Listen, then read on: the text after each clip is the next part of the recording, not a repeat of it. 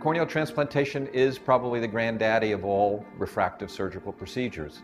In corneal transplantation, we're replacing the cornea of the eye, which is the major focusing lens, with a brand new one. And those surgeries are usually limited to people who have corneas that are so scarred or so abnormal that they're outside of the range of our ability to create improvement with one of the other procedures, such as laser vision correction, Intex, or ICL.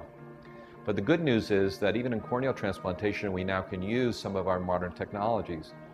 The same interlace technology that we used to create the LASIK flap, we're now using for people who want corneal transplant surgery. The interlace allows us to produce very, very accurate corneal cuts so that when we're doing corneal transplantation, the recipient and their donor match precisely like two pieces of a puzzle.